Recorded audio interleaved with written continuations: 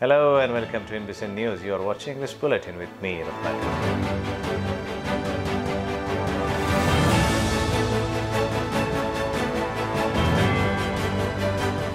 The news in detail. M.G. VIDHRBHA is journalist, ex-MLC Sanskrit scholar and first official spokesperson of Rashtriya Swayamsevak Sangh died after brief illness here on Saturday. VIDHRBHA was admitted at Spandan Hospital where he breathed last. His last rite will be performed on Sunday at Ambazari Ghat. In his condolence message, Nitin Gadkari said, "Senior volunteer, senior editor and thinker of RSS, my humble tribute to Deputy Chief Babu Rao VIDHRBHA. Babu Rao had the fortune of working with Pujya Guruji along with all the Sangh drivers and experienced them closely. Babu Rao has a big contribution in the ideological formation of the Sangh. As editor of Nagpur Tarun Bharat, Babu's contribution in journalism will always be an inspiration. He has a big contribution in the formation of Jana Sangh. His career as an MLA will always be an ideal for all people's representatives." A cash amount of 4,30,000 was stolen from a house in VIDHRBHA police station area, police said. According to police, the theft took place between December 13 and 18. Unidentified thief decamped with the cash kept in a steel box at the house of Naresh Ramchandra Chakole, a resident of plot number 3 Om Nagar. The theft came to force on December 18, police said.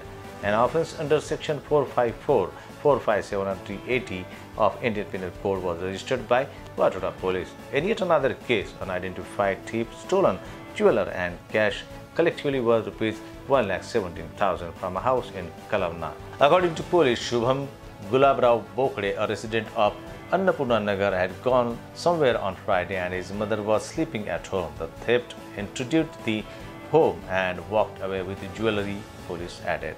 An unidentified thief sneaked into a house under the jurisdiction of Padukeshwar police station and decamped with gold ornaments, jewelry and money in cash, collectively worth rupees 1,37,000. Police sources elaborated on the incident, saying that the burglary took place between 4 p.m. and 10:45 p.m.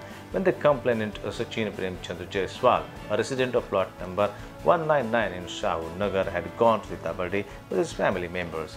The thief entered the house after breaking open the latch of the front door and walked away with the booty, police said. The theft came to light at a family's elders reported the incident to the Hudkeshwar police station, where officials have registered a case under the relevant section of the IPC, further investigation and hunt for the accused is on. Social activist and educationalist Amol Harke, along with his colleagues, met former MLA Ashish Deshmukh recently to sign the farmers' protest movement in Nagpur and VIDHRBHA.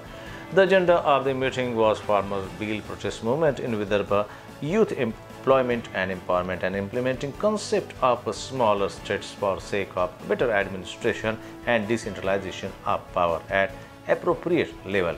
Historically, VIDHRBHA has borne the brunt of neglect as the bulk of the checkers' money and resources of the state have been diverted for the development of Western Maharashtra.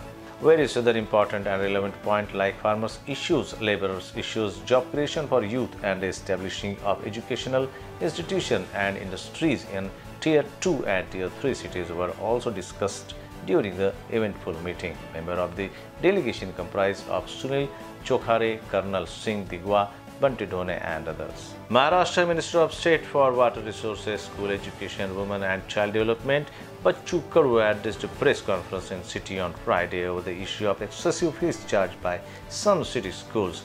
He encouraged parents to come forward and report to concerned authorities in case they are facing issues of excessive fees being charged by the school administration.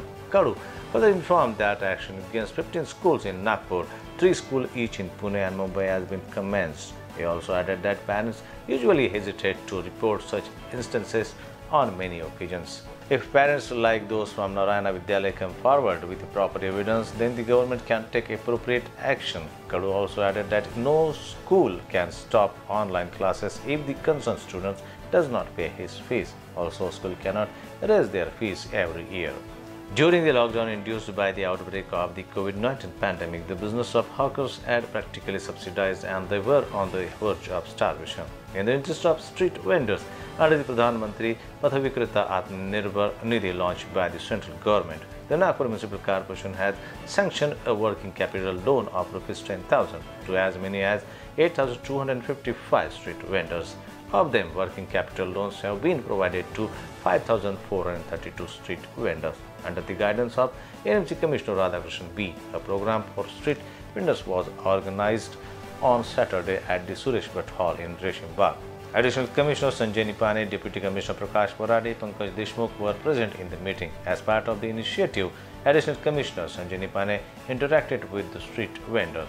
The stalls of various nationalized banks were set up in the auditorium premises. Well, that's all from this bulletin. For more updates in and around the city, stay tuned with INBCN News. Till then, Ratnakar says goodbye. Please take very good care of yourself and family.